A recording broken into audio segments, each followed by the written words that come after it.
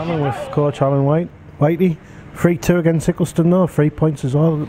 Matters really? Yeah, well it was important that obviously after the disappointment of Saturday that the lads bounced back, got back onto the track with as far as the league's concerned. and got the 3 points.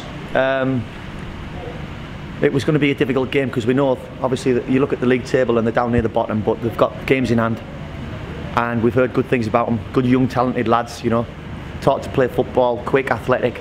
So we knew it was going to be a handful on a nice surface.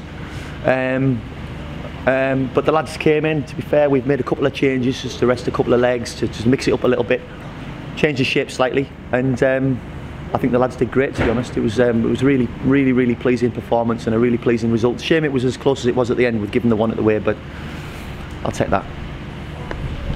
Thanks very much, Whitey. Appreciate it.